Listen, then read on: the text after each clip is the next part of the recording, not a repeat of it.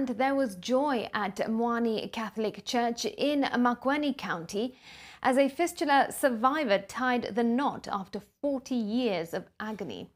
Mary Wambua said she realized she was suffering from fistula when she was 10 years old. Her parents suspected that she had been bewitched and sought to solve the ailment through Kamba traditional practices. But 40 years later, Mary underwent a successful surgery at the Makueni County Referral Hospital. Our reporter Margaret Kimathi has that story.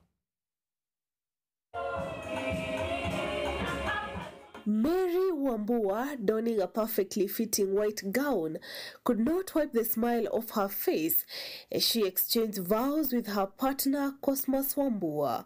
Mary said the wedding was a celebration of her healing after suffering from fistula for over 40 years. Mzee wangu nakwambia ni asante, nimefurahia sana kwa ile usaidizi yote ulikuwa unanipea.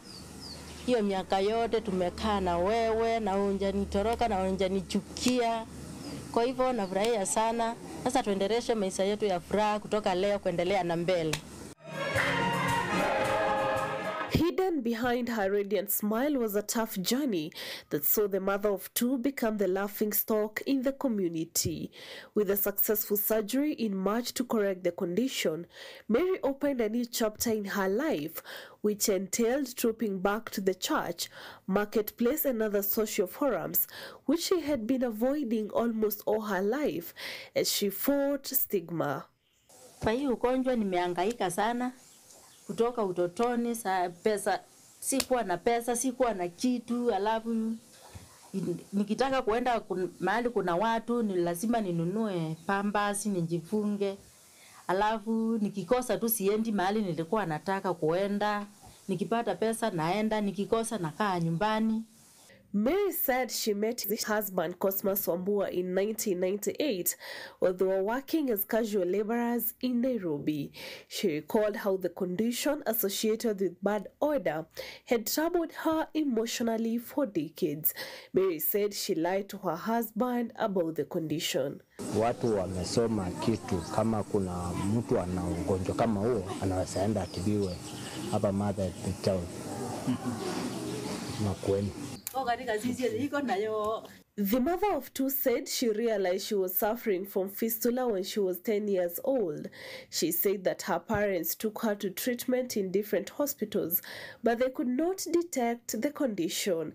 Mary explained that when the impairment failed to show, her parents suspected that she had been bewitched and sought to solve the ailment through Kamba traditional practices. Walienda wakachukua mganga, wakamleta, akachinja ng'ombe, wakanifunga.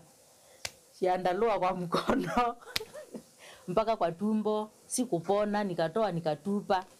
Mary's victorious story is replicated across the county after the county government introduced fistula care services at the Makueni Referral Hospital in a joint initiative with Japaigo. Na huwa unasababishwa sana sana wakati mama wakati anaposaidika kupata mtoto, unapata amekaa sana katika ile hali ya mtoto kuzaliwa. Kwa hivyo inafanya mwili wake unaumia, alafu baadaye anapata shimo ambayo inashikanisha uzazi na mfuko wa mkojo, ama inashikanisha uzazi na njia ya choo.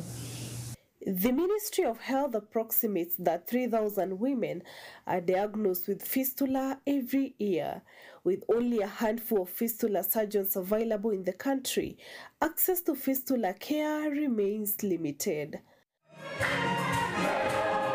Margaret Kimathi, NTV.